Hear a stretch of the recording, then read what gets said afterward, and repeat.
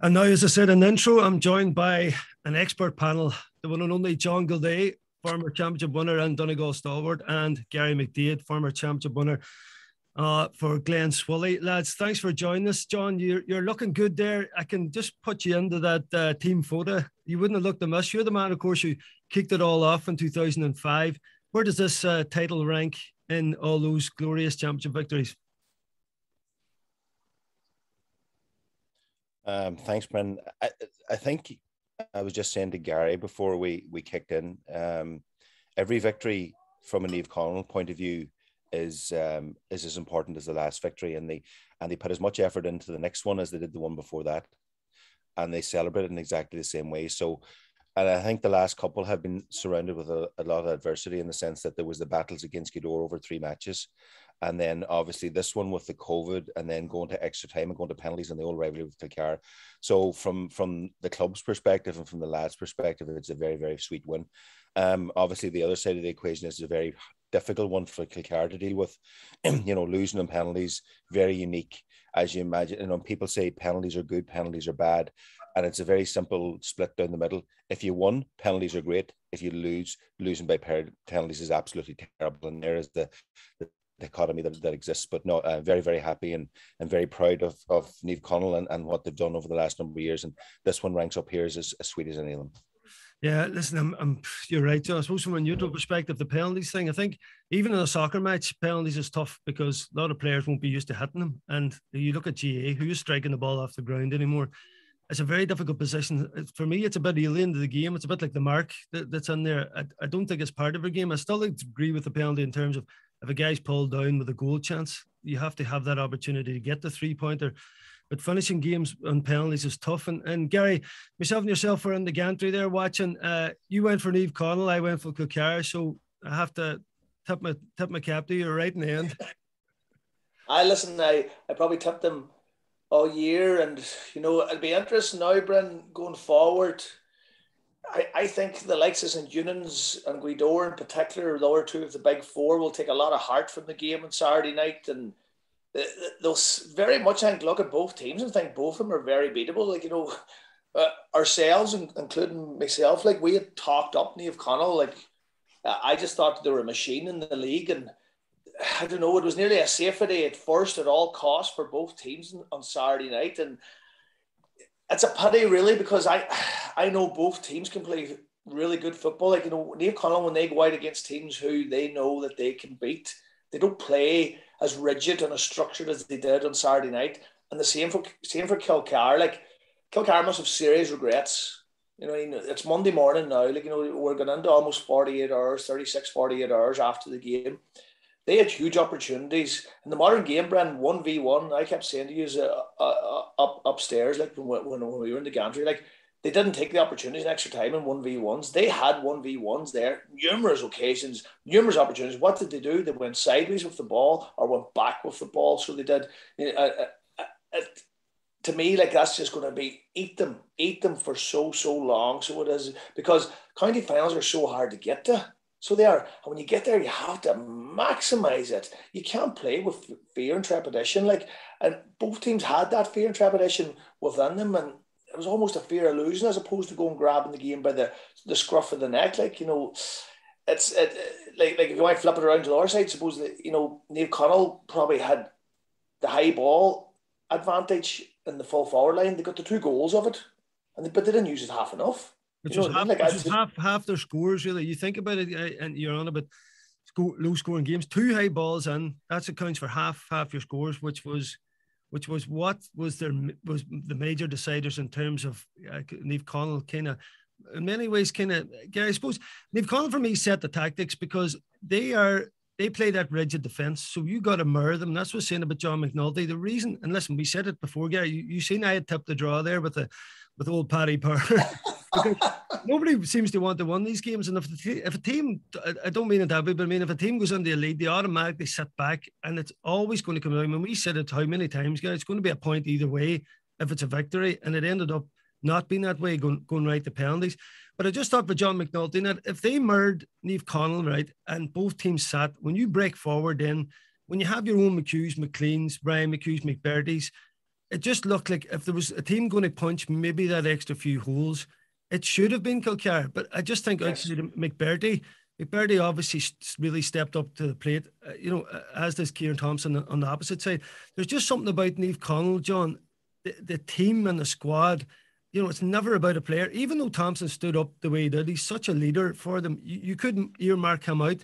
But it just seems like the whole team, there's no one like them in terms of the system that they play and how they just stick to it. That would make them so hard to beat. If you're going to beat them, it's going to be a battle. It's going to come down to the inches, and they're prepared to go there every time. Yeah, and I think, that becomes a reoccurring theme. When you start getting the mentality, as you well know, and you can go back to our playing days when you came across the Armaghs this world, and then there's nearly this aura around them that if you're in a dogfight with them, 9 out of 10 times their dogs are going to bark louder and get out the far side. And they've done that, and the mentality, and they've created this kind of siege mentality in there that they know that when they go in and they put their hand into the very middle of the fire, every one of them's willing to do exactly the same thing. And that's not just the 15 lads that are playing. That attitude permeates throughout the club, and it's an ethos within the club. And I think it's very much driven from the 2005 lads, that core, and then Kieran Thompson's bringing forward. But you look at like the Leo and Anthony Thompson and Owen Wade and Mary Boyle and guys like that, and if you were going to war with anybody in any club, those lads you'd want in your corner, because they never stop running, they never ever give up, they're never beat. And then all the younger fellas coming through with that attitude as well, and they've seen Niamh Connell won games that they shouldn't have won. Now, the last number of years have changed the I suppose the outlook of the club in a lot of ways. Like if you look, say 4 years back, Niamh Connell had lost more finals than they'd actually won, and you could have gone into a situation where you were the team that lost more finals. But that all changed, and I think that new blood coming through to supplement the lads that are there already. Like Kieran Thompson's probably one of the most exceptional footballers ever to come through the club, and personally speaking, I think he's probably underachieving at county level, because I think he's been played in the wrong position. But he, on big games, he always performs, and the rest of the team are all exceptional footballers in their own right. And I suppose in a bygone era, you would see much more football from those lads, but now it's all about systems, structures, process. And if you look at the game in general, okay, McBurdy really stood out, Kieran really stood out, but I think what happened then was the big marquee players, I said this last week, Tosheen, the marquee players and the really, really outstanding footballers were on the Kilcar side. The McHughes and McBurdy, those guys, they would be classified as the marquee players within the county right now. And I feel that Niamh Connell got their matchups right. I think the Dohertys, Jack McKelvey, these boys, they shut down the other threats that Kilcar had, and then it became a dogfight. And in a dogfight, the pressure on the kick out, John, which was massive too. Huge. Because Kevin was, they were struggling to get balls out there, and that panic kind of sets in. It's a dangerous thing, particularly just after the goal, Gary. And you were talking about there was a couple of big instances there. But John, just before we get to that, the point about Thompson there, where do you think he should play? Because I do get that, and I just wonder sometimes if you look at Patrick McBurdy, for example, when he was outside of McFadden and Murphy, he was never going to be the Patrick McBurdy that we've seen. He needed to be the main man like he was for Kilcar. Where would you see Thompson playing then? Where do you think his best position is? Well, Thompson's best position is the middle of the park, because. And speaking from experience, wing half forward, you're going to get more attention. There's a lot of tracking back. A lot of times you're facing the wrong way. You're having to turn. And I see Thompson, like you look at how effective Langan is breaking onto ball, coming through into space, getting a yard, swinging the boot at it. Kieran Thompson can do exactly the same thing, maybe even to a higher degree on the left-hand side. He's a phenomenal fetcher of a ball. He works tremendously hard. And I think he would get a little bit more latitude and freedom from that middle of the park role that would allow him to utilize the skill set that he has that we're not really seeing at the wing half forward position. Interesting. Gary, just to the penalty incident there, what did you make of it? A couple of Kilcar people were questioning it. Goals was going to be huge in the game. And the 2 goals, I suppose, meant that Kilcar were often chasing the game. So when they hit the purple patch, they only drew level. So they were leaving it open that they could never kind of get into that path for me where they were in charge of the game. What did you make of that first incident?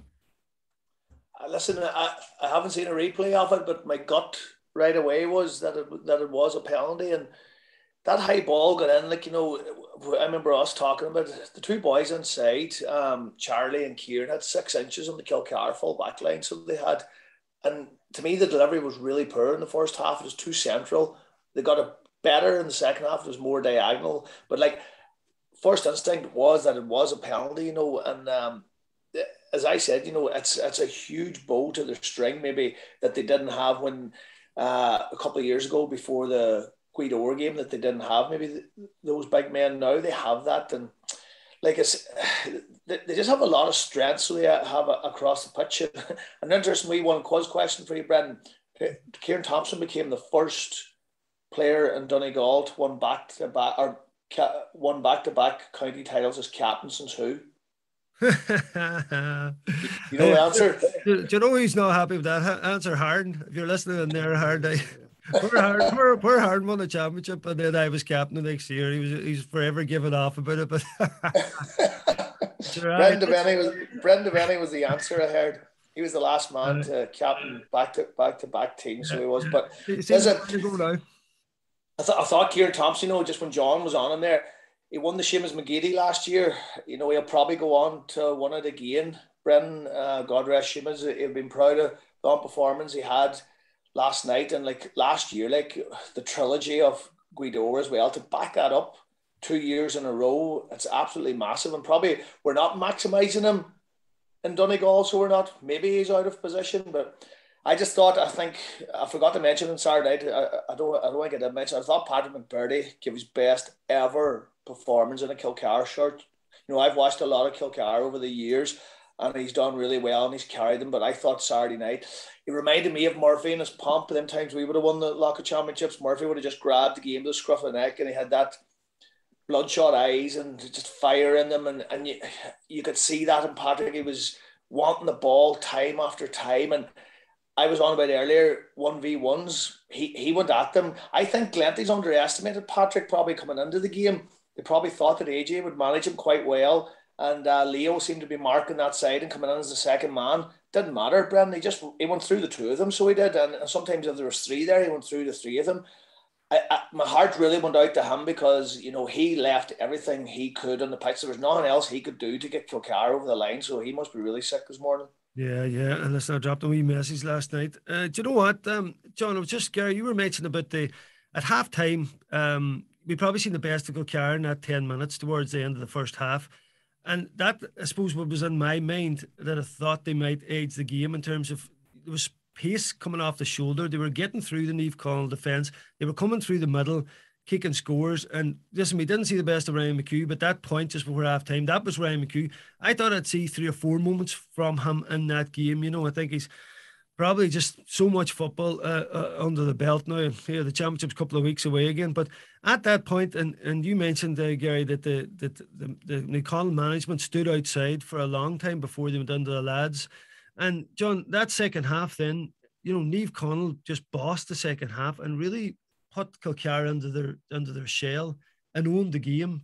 And I was very surprised. I think if you're looking from a Kilcar's perspective, for example, if you look to the winning and losing that game, there's a few points. But firstly, I think the start of that second half, after finishing the first half so well, what they were doing well, they completely stopped doing. Now, if you're going to play the system that they played at the start of that second half, that's what Niamh Conaill do.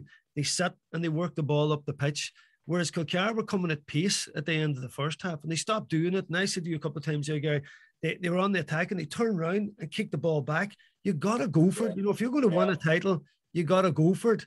But in many ways, John, am I taking away something from Niamh Conaill in that? Did they come in at halftime and right the wrongs of that final 10 minutes and say, we're going to change system here. We're going to put a press on Kilcar and we're going to keep them in?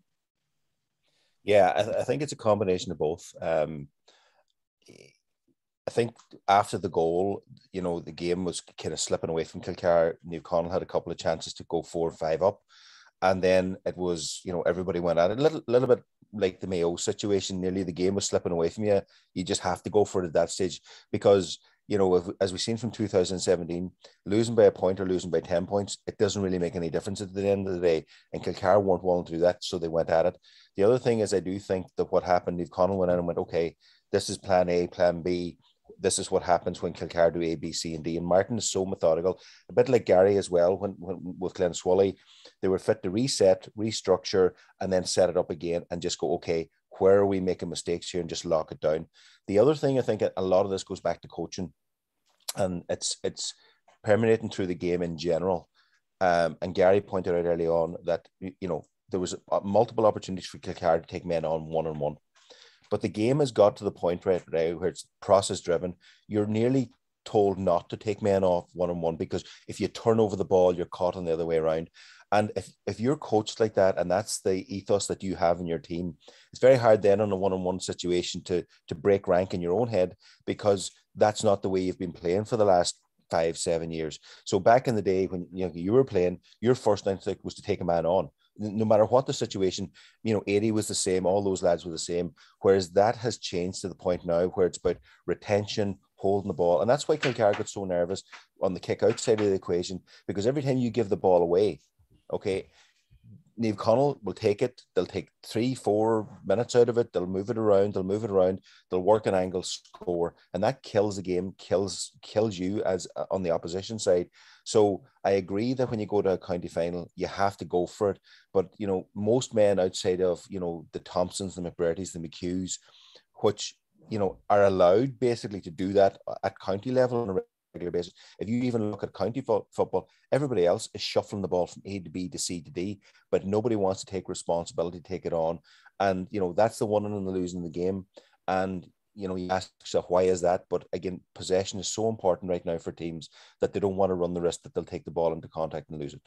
Yeah, and just a wee word, we were saying at halftime he was going to help out McBrearty and he was going to help out Thompson.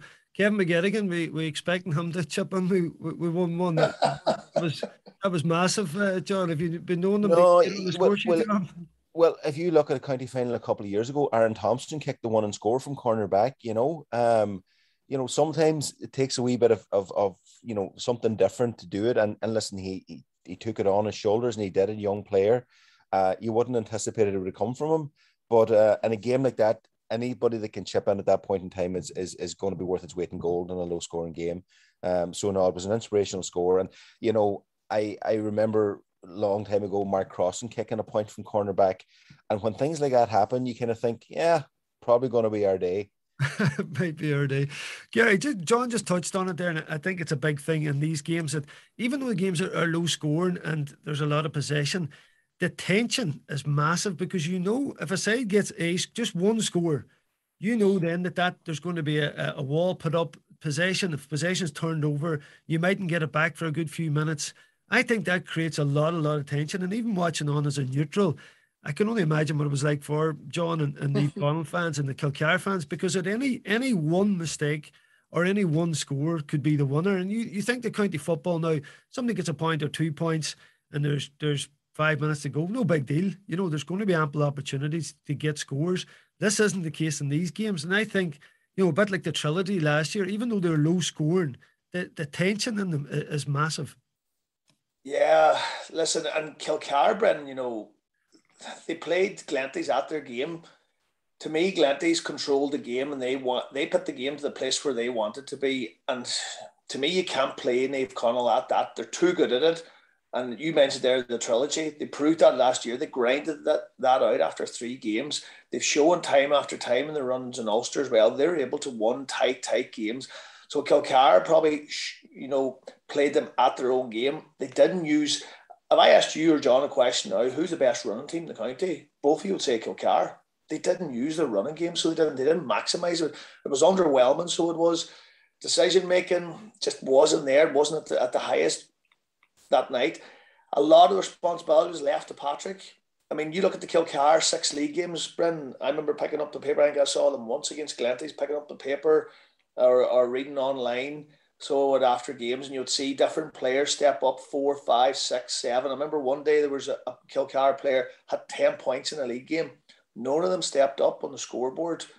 Very few of them the last night. So they did. Ryan and Mark had 2 unbelievable scores. So Ryan had one of his left foot. Mark had one, remember, Brendan, right in front of us, just down below the gantry. It was a tight angle. I know it didn't go their way in the penalty shootout, but you you can't blame him for this. You know, they contributed on the scoreboard when it was needed as well. But maybe the other players didn't really step up when they needed. They didn't ask the hard questions often. Niamh Connell, and the Kevin McGettigan I thought was brilliant. So it was 1-1 they always talk about county final. Like, you know, there'll be a non-sung hero come up, and he had the 1-1 from corner back. And I was just thinking as well, you remember about the two high balls, the goal. If you remember, Brendan, Charlie McGuinness's point was a high ball that he fusted over, dropped in, and he just fusted over the bar. So that's actually 2-1 off the high ball that came in.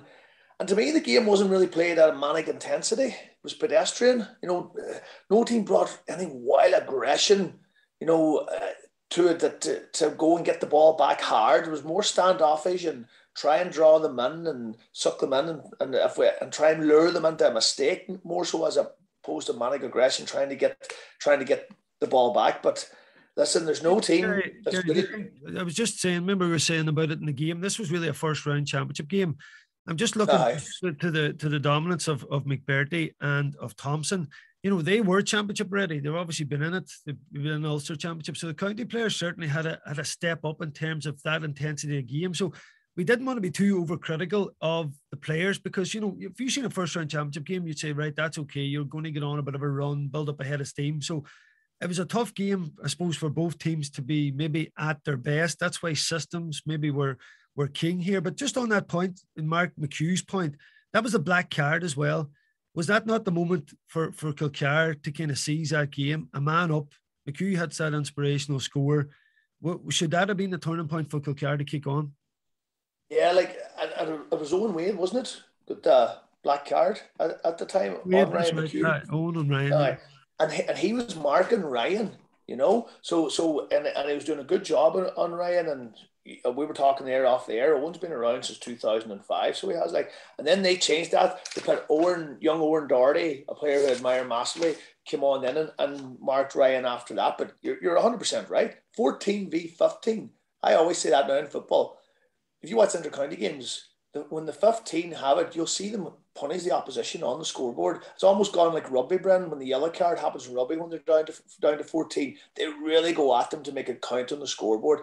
Kilcar didn't make a count on the scoreboard at that stage. You know, Niamh Connell had probably then, I talked about before the game, the stronger bench. I mean, they finished with all the old heads on, so they did. Every one of them that came on was nearly part of the 2005 setup. So they were. I actually counted. I was counting this morning. Niamh Connell made 9 subs. Kilcar made 7 between extra time and normal time, and there was some players that came back on and off as well. And Kilcar just didn't probably have that strength and depth. Them more so, they were taking lads off that they brought back on, and they brought off when they brought on 2 of their old stalwarts, Haggerty and McShane as well. So they did. So they just didn't maybe have the strength and depth. Could we put that wide count down to, as I say, early? It's still kind of earliest in the season, or you know, there was quite a high wide count versus the scores that were kicked. You know. Yeah, I think I made it 6. Now, my figures might be entirely accurate because you might miss the odd one, Jordan. I think I made it 16, Niamh Connell, 9, Kilcar. Like 16 is, man, I know it's over extra time as well, but it's far too many. And as you said, I definitely would agree. You know, it was like a first round game. You didn't really know where players were at. Kilcar, or the Glenties players seemed to cope with it a bit better, Brendan. Yeah. Kilcar players, Kieran McGinley went off with cramp. Huge loss. Brendan, massive. Was having a brilliant game. Probably had, Brendan, remember we were talking about the point of the game, Kieran Thompson's point in extra time. Andy McLean seemed to go off, a senior inter-county player. Grant, who's out injured this year, he went off with cramp. I know he came back on again as well. Like, they're 2 of Kilcar's top 4 or 5 players, so they are, and to lose them, like, they're irreplaceable. I would have nearly, I think I said it to Kieran O'Donnell at the time, I would have nearly pushed Kieran McGinley inside. I wouldn't have took him off. I know he was cramping up, but he's too big a player for Kilcar. Granted, he couldn't cover the acreage out in midfield, but put him inside. Because a few of the Kilcar subs come on, we're a bit light. You're right. You just needed maybe a bit of a ball winner. Maybe we're chatting too much about Kilcar because John has left us. He's away off. That's the magic of modern technology. Now we better get this broadband sorted from him. He's not living too far from me. I wonder what's happened up there. So listen, John. It might be out in the sticks in Glenties. He might be away partying, Brendan. Maybe he is. Listen, guy, that's it, didn't we? Listen, hats off to Niamh Connell. You know, finally we got this 2020 final read up. I suppose in terms of it being late 11 months after it should have been decided on penalties. I mean, a lot of stuff on there. And listen, looking forward to the championship ahead. Gary, you were up at the Ulster minor final just at Friday night there. You know, the three teams, the Donegal teams, the minors, 20s and seniors, all in the preliminary rounds. The other two sides fell at the semi-final. Donegal got over Armagh in a tight game, but Tyrone were blazing the trail. Gary, we were going to always be up against it, but we hung on about the 50th minute before Tyrone got them couple of goals and pulled away.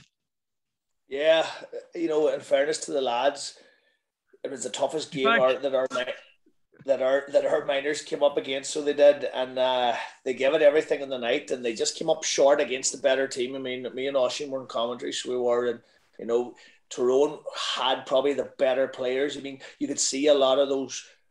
Tyrone had a lot of stars, Bren, where we were more about the collective, so we were, and mistakes. There was a lot of mistakes, Brendan, as in unforced turnovers, unforced errors, giving the ball to Tyrone, giving it. Certainly when the bit of pressure came on with far too many of those, and that's where the 2 goals came from as well. And the 2 goals, as you said, on Saturday night, goals won games, so they do, and they definitely proved a turning point in that game. And physically, Tyrone were massive, Brendan, so they were so physical. And I was talking to a lot of Donegal people in the game on Saturday night, and you know, they were saying, how often are we going to talk about this now, about this physicality and our underage teams and us not being there with the likes of Tyrone? We need to start dealing with it, you know. People were talking about the programme cover, so they were big Rory McHugh, like he was a giant, so he was the midfielder for Tyrone, so he was. And then the week before, there was a snippet in one of the local papers of your man, the Armagh midfielder, Owen Burnett, against one of the Donegal fellas, and again another giant says. But you know, just to put people's mind at rest, I know there's massive work going on, and those lads are probably a wee bit late since the likes of Aaron Kyles and Carl Lacey came in. You know, they're only in the job maybe in the last year or two, so it probably happened too late for that current minor group. I think maybe our current under 14/15s. I think you'll see the result of that work when they get to under 17. They're going to be in the gym flat out. Listen, we're nearly out of time there. John, thanks for rejoining us. I just want a quick word to finish it off. We were congratulating Niamh Connell. Just that moment at the end there in Thompson's speech for Michael Jack, you know, was a real touching moment. And Bradis was videoing him as well. You know, the tear in his eye, but a lovely end of the evening in memory of Michael Jack. Yeah, listen, it's, you know, small communities, and Michael Jack was a huge part of Donegal football in general, because I don't think you could have gone the length and breadth of the country that people didn't know Michael Jack, but a very popular and prominent character within the Niamh Connell club, represented Niamh Connell with distinction down through the years. And like, you know, from what I can remember back in the day when we were still using Kodak cameras and you had to go and develop the film, and they were in black and white.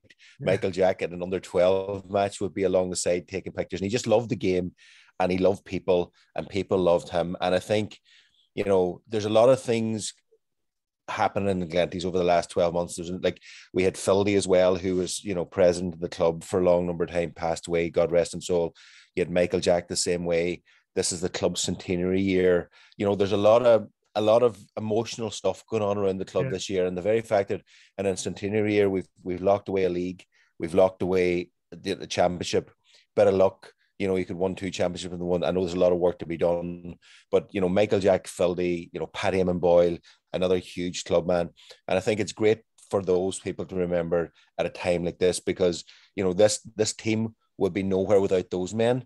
And there's an important part of the club as Kieran Thompson is now. So it was very poignant, and Kieran did a great job in remembering that. Well wrapped up, John. Listen, thanks very much, and enjoy the celebrations there. Gary, thanks for joining us and giving us a point of view this evening on the DL debate. I'll see you both soon. All right, Brendan. Thank you. Thanks, Ben. See you, Gary.